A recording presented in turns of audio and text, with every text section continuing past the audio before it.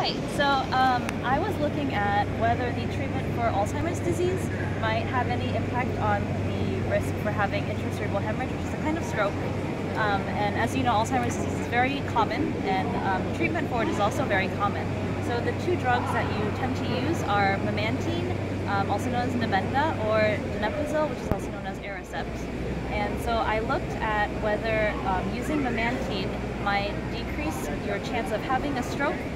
That turned out to not be significant, but interestingly, donepezil, which was the control in my study, initially came out to be significant. So essentially it said, the data told me that the chances of you having a stroke if you are being treated with donepezil is 0.3 that of you not being treated on it at all.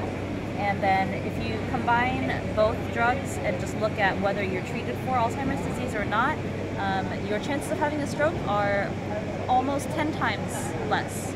So that was really significant and really exciting to find. I don't know exactly why donepezil works that way, but that's what I'm hoping to try to find out in future studies.